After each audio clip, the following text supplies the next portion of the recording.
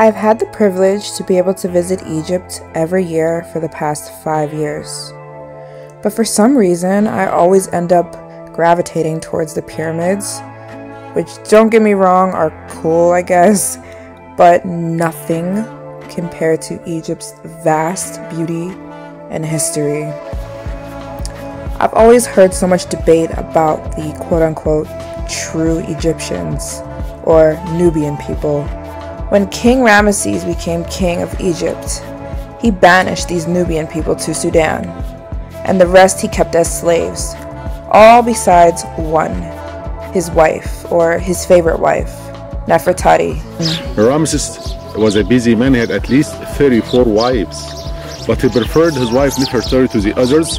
That's why he built her that temple, and it was the first time for a king to build that temple for his wife. Okay. Nefertari was Nubian, like you. She was so beautiful. Yeah, I'm going to show you her profile, very similar. I think you are more beautiful than her. Oh my God. Yes. Can you see? This is her profile. Oh. Same feature, same tool. Yeah. But I think your body is more sexy than her. She was also known as the most beautiful woman. She was the one Nubian that he kept and made queen. Also, he built her this beautiful temple, but banished the rest of her people to Sudan and kept the rest as slaves. Fortunately, there are a small number of Nubian people still residing here in Egypt.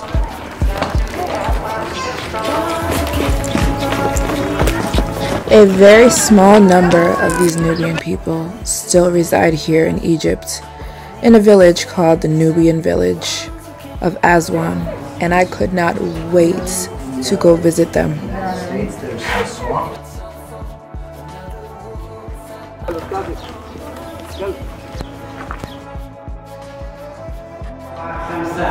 أربعة خمسة ستة سبعة ثمانية ستة. So I took a short flight out of Cairo and away from those pyramids. Good evening, ladies and gentlemen. On behalf of Egypt Air, member of Star Alliance, Captain Atif Khader and his crew members, it was a pleasure to welcome you on board of this aircraft Airbus 220, flight number MS-86, proceeding to Aswan. During our flight, we shall be maintaining an altitude of 29,000 feet and we shall cover the distance between Cairo and Aswan in 1 hour 20 minutes time. Hopped on a boat across the Nile, all to see these beautiful Nubian people.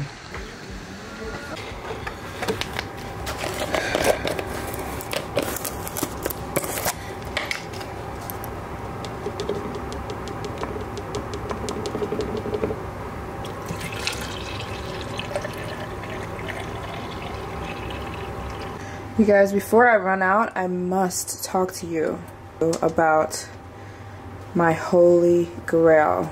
This is the Timi Greens Superfood Blend with matcha, spirulina, and wheatgrass. It's a dietary supplement. I have literally, if you guys have been subscribed to me for at least the last year, you know I swear by this stuff. If I didn't live in hotels, I would use a blender and I would blend this with avocado, a banana, and a little bit of some sort of sweetener. When I tell you, this literally tastes like a matcha latte. I love the matcha latte from Starbucks, the green tea matcha latte. I get it with soy milk. When I mix this with soy milk, it literally tastes just like the one from Starbucks that I literally always get, which is amazing for me because I always go to countries that don't have Starbucks. I don't know if there's anyone out there. Okay, there are. But I am one of the people who travel the most on this planet, okay?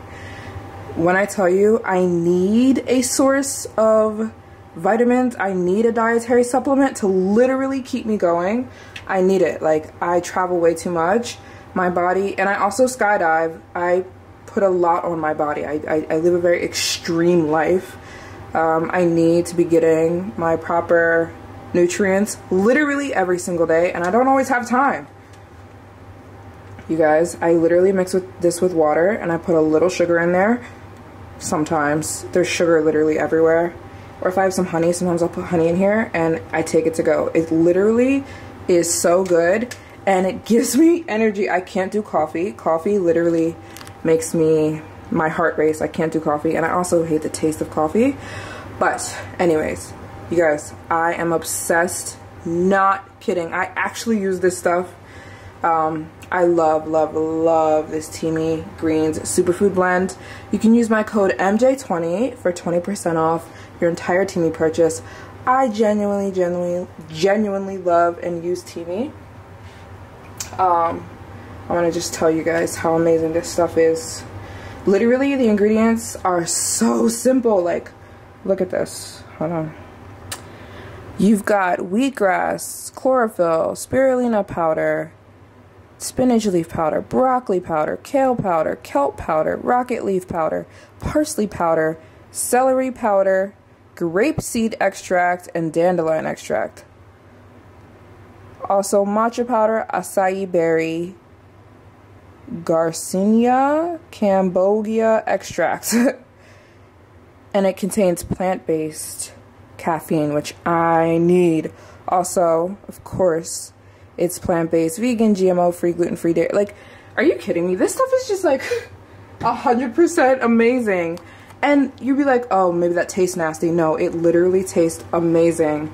Like, I need that stuff. I literally need it. I take this with me everywhere. Literally, I'm in Egypt and I have it. It goes with me everywhere. This is sponsored, this portion of the video, but you guys know I do like 5. How many sponsorships do I do? I turn down a lot because I only sponsor, I only accept things I actually use. And you guys know how much I love Teamy. Their stuff is actually amazing. I'll have all the links down below for you guys to check out if you want to use my code as well, MJ20, for 20% off your entire purchase. The stuff is amazing. You're actually going to love it. Try it. Come back to this video and you're going to be like, oh my god, that stuff is so good. I've had so many people tell me how amazing that stuff is. I'm obsessed with Teamy. So yeah, let's get on to the rest of the video.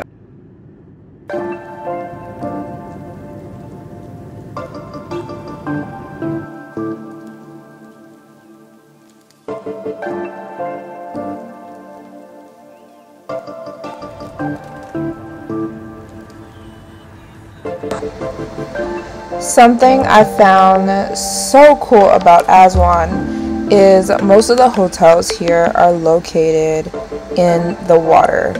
Literally, a boat had to come get me, take my luggage, and take me to the front doors of my hotel, which I thought was so cool.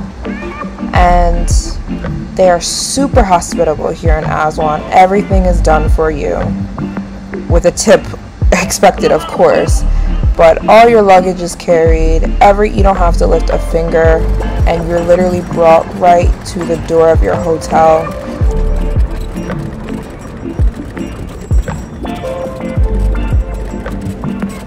Okay, you guys, I'm gonna give you a room tour of my room here in Aswan.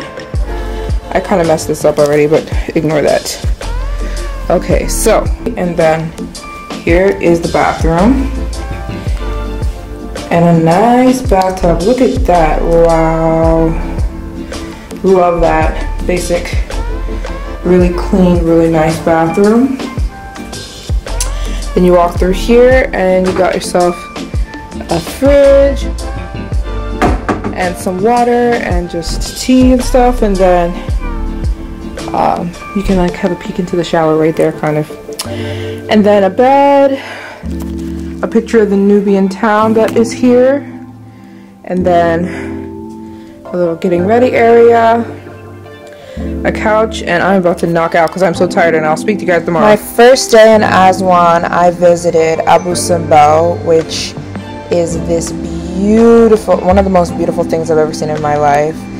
King Ramesses' tomb, or temple actually, and his wife Nefertiti's temple right next to it. I have this all in my previous video. If you guys want to go check that out, I will put a link right here so you can go to that video. This was day 1 in Aswan. Definitely a must visit. You must come see this. It is one of the most beautiful, intriguing places and things I've ever done in my life. You're inside the history books, which is one of the reasons I love traveling so much.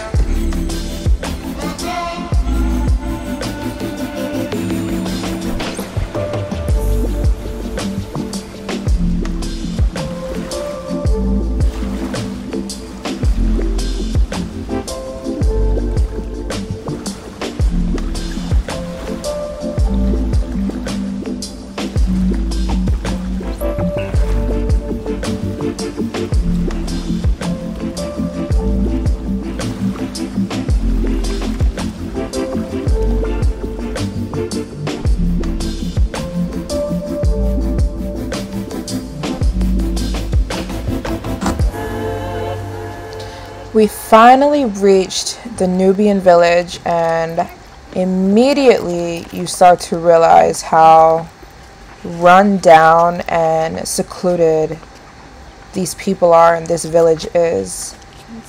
Mainly they get their money from tourists, like what I'm doing right now. So as soon as you get off the boat, you're going to have children begging you for money, and I mean begging you.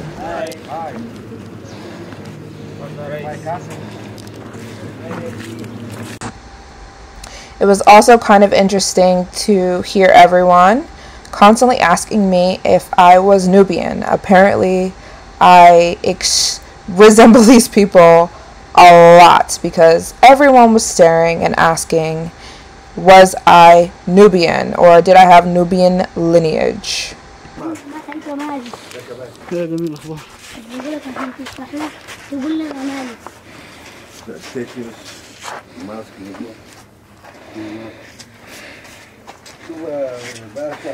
One.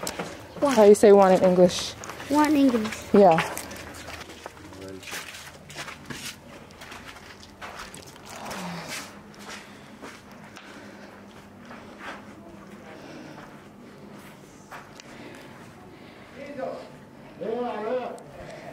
Oh wow. This is the small ones. Why? Why is Because it? they believe that it kicks the bad evils out of the house. Oh. That's why there's crocodiles everywhere. Yes. This is the small ones. I think we have a big one here. They believe crocodiles Yes, there's a big one. keep away evil. Look how tiny. As you walk through the Nubian village, you realize that there's crocodiles everywhere as pets or in boxes or glass boxes like you see here. They're painted on the walls, they're stuffed, they're literally everywhere because the Nubian people believe that crocodiles keep away evil, and they need a lot of that because they are really suffering as a culture to stay existing.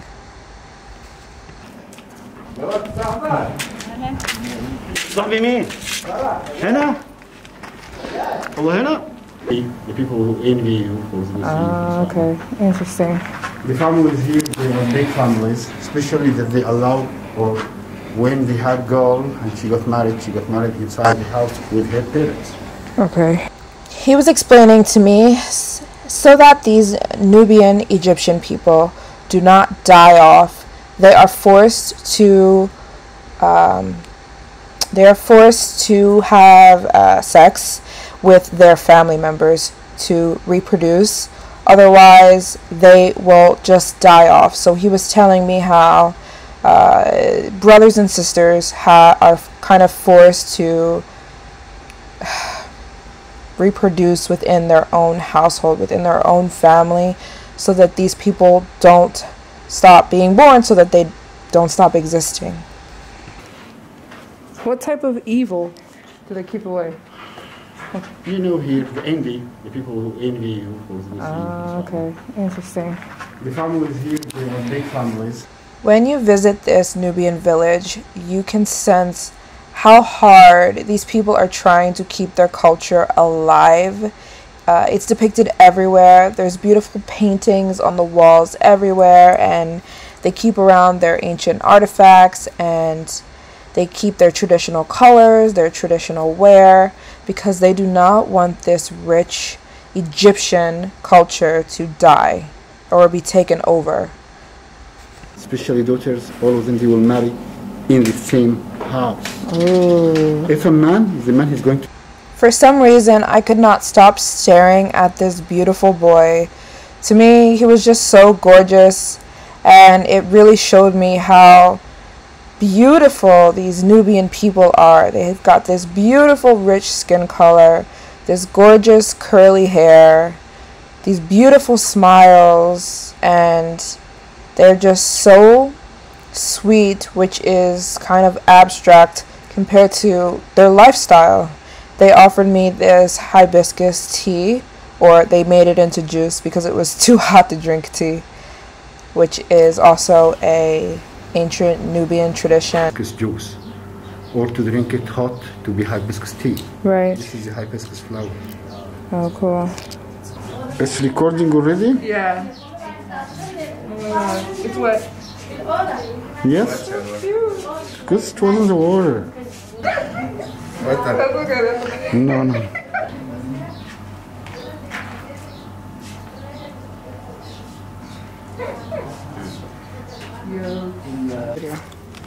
تعالي انا اقول لامك خلوك تديله تديكي انا اقول لماما بتنام بالليل. This is the view. Very nice. This is the old dam. Uh-huh.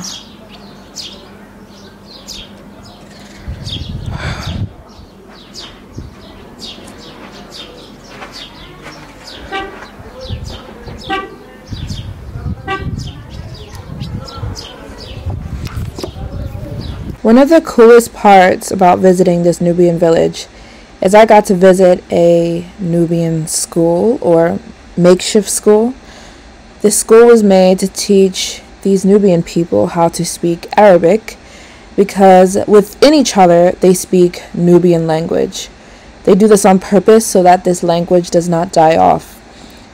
Nubian language cannot be written, it can only be spoken, so they speak Nubian within each other for the purpose of keeping the language alive.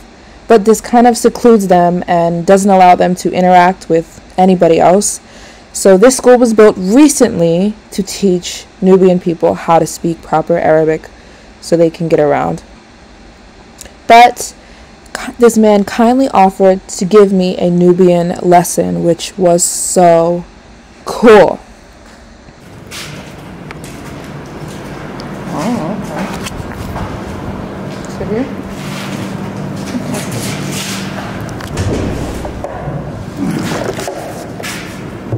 Assalamu alaikum. Marhaba. Welcome. Thank you. Yeah. Your name? Maryjane. Maryjane? Maryjane. Maryjane. Mm-hmm. My name Wahid. Nice to meet you. Wahim. Yes. Predit in Arabic. Okay. After Arabic in Nubian. Okay. Okay? Okay. خذ موبايل عبد الله Just واحد واحد اثنين اثنين ثلاثة ثلاثة واحد اثنين ثلاثة واحد اثنين ثلاثة أربعة أربعة خمسة خمسة أربعة خمسة أربعة خمسة ستة ستة سبعة سبعة ثمانية ثمانية ستة ستة سبعة سبعة ثمانية ثمانية تسعة تسعة عشرة عشرة تسعة تسعة عشرة عشرة. Hasharat means insect or bug. just- means I don't know what I'm saying. ستة ستة سبعة سبعة ثمانية ثمانية تسعة تسعة عشرة. عشرة. It's in Arabic. Right. Okay? Okay. In Nubia. Yeah. Where? Hmm? Where? Owi. Awi. Toski. Toski. Where Owi Toski. Where are we Toski? Kemis. Kadis. Dish. Dish. Kemis dish. Kes dish. Gorish. Goish. Kolot. Komot. Idu. Idu. Idu. Idu. Iskor.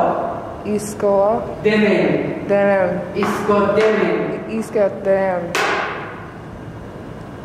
Where? Where? Where? Where? Yeah. Owi. Owi. Owi. Tuski. Tusk.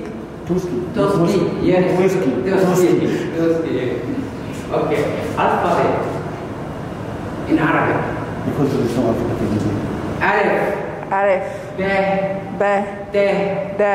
Fe. Fe. Alif. Be. Te. Fe. Alif. Be. De. Fe. Jim. Jim. Ha. Ha. Ha. Ha. Jim. Ha. Ha. Jim. Ha. Ha. Del. Dem. Zel. Them.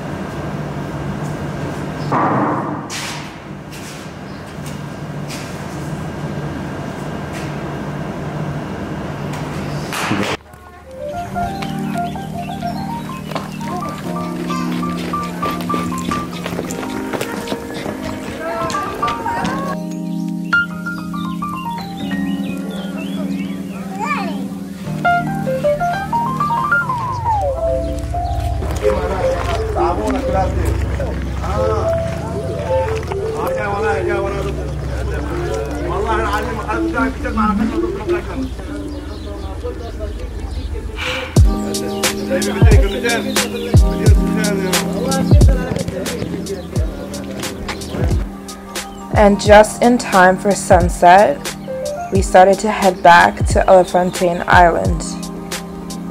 This was a perfect time to start heading back down the Nile because it's when the sun starts setting and you have the most beautiful view of Aswan.